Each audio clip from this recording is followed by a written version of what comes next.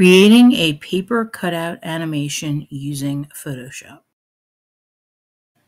How to create a cutout animation using Photoshop.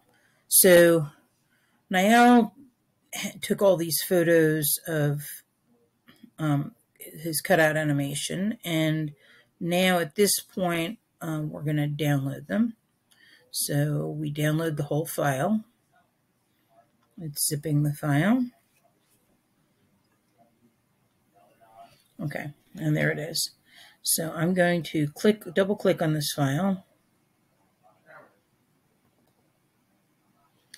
I'm going to click on it, and then I'm going to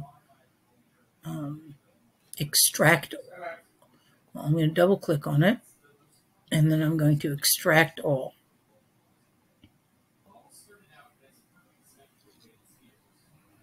So now they're extracted, and we have the folder.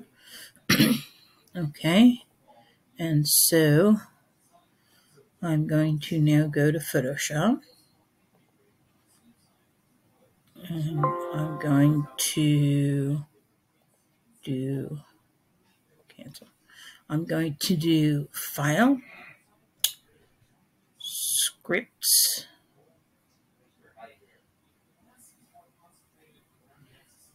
hold on one second, I just want to see something. Okay, File, Scripts, load files into stack. So then I hit Browse.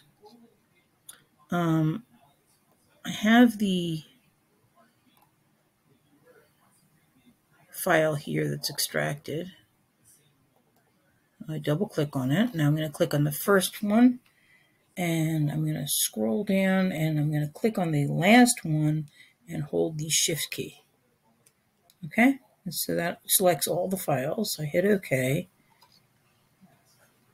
And then again, I'm going to hit the top one, and then the bottom one, hold the Shift key, click the bottom one, and then hit OK. And that should bring all the files in a stack.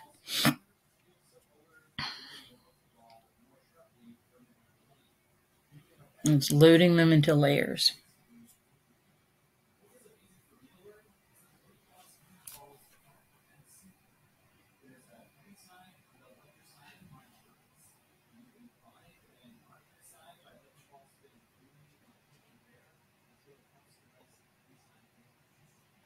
All right, so I have all these layers loaded into a stack.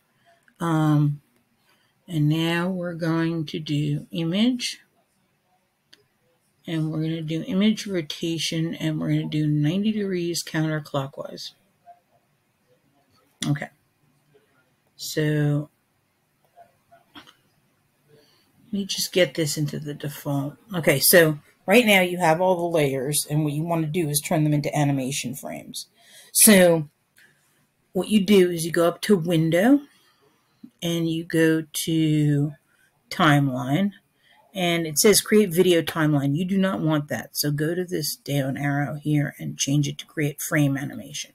Then, once it's on Frame Animation, just click in the middle here, and that gives you an animation frame. You go over here, and you click Make Frames from Layers. So if I click on the first frame, and then I go all the way down here and click on the last frame while holding the Shift key down, it'll select all the frames, and I can change the timing. So it's currently at 0 seconds. I'm going to change it to 0.2 seconds. So let's see what this animation looks like.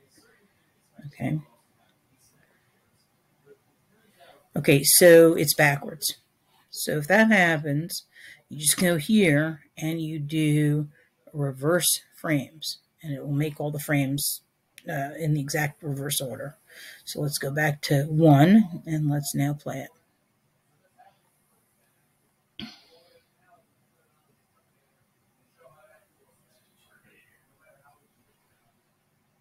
Okay, I think it looks great. So once we have the image stack and we have everything, the frames in the correct order, there's several things that we're going to do. One is that we're going to save it. So we'll do Save As, save on your computer.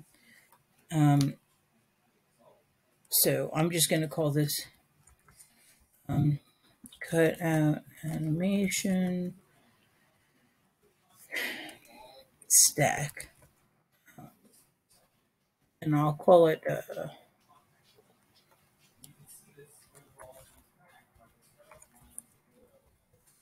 Caterpillar animation stack. Actually, what I could do is,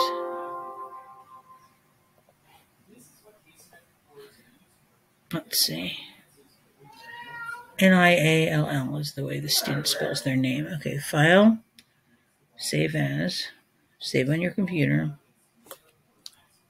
NIALL, animation stack. Okay, so I'm going to save it as a layered Photoshop file. And then what we're going to do is we're going to export it. So we do File,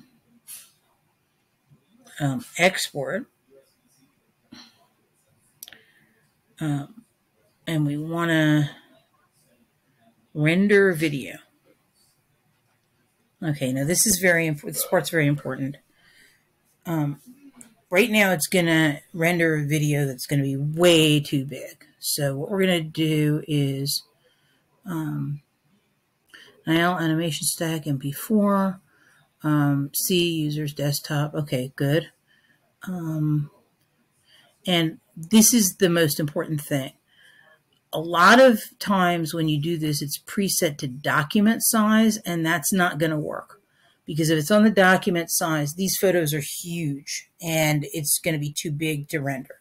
So you want to change it to HD 1080, okay? So it's 1280 by 1080, which is the same size as a YouTube video, same dimensions, etc. So just be very careful of the size. Okay, check the size that it's not on. You don't want it to be on document size. Okay, because that would be too big. And then you're going to hit render, and it'll make a very short animation. You know, and it's not going to have any sound or anything. It'll be very short. You'll be able to adjust the length in WeVideo, and you'll be able to add sound effects, etc. You'll be able to loop it if you want to.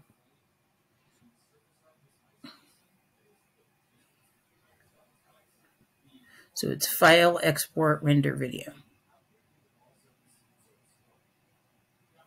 But make sure to also save your stack as well. So let me just see if it has been exported. Let's go to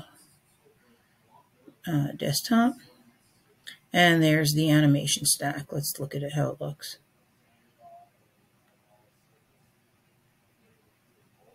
Very cute. Okay. It's about a 5-second video. And that's how you do it. Okay. Let's see.